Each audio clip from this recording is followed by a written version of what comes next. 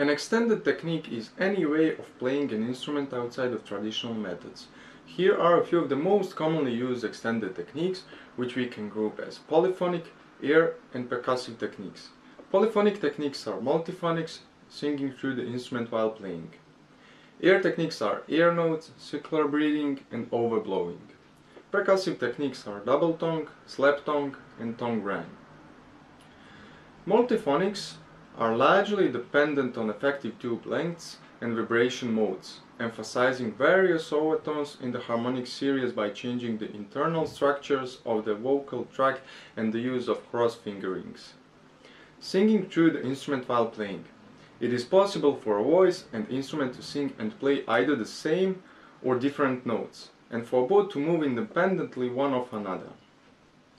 Air notes. Inhaling and exhaling air effects through the clarinet are possible with or without determining the intonation. These two techniques give different color airflow. Circular breathing is achieved by blowing out into your instrument using air you have accumulated in your cheeks while simultaneously breathing in with your nose.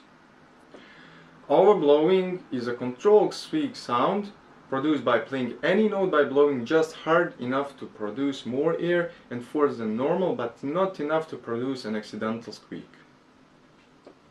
Double tongue is most commonly used technique in playing fast passages separated by tongue. Double tonguing is alternate between using your tongue on the clarinet reed and closing the back of your throat to stop and start airflow. Think of saying ta-ka-ta instead of ta-ta-ta. Slap tongue is the best as a bass clarinet effect, comprising violent release of the tongue, creating a slap as the vacuum is opened. Key clicks are rattling instrument keys, noted with X-shaped note heads and verbal instruction. Relatively quiet on clarinet, but quite effective in the low register of the bass.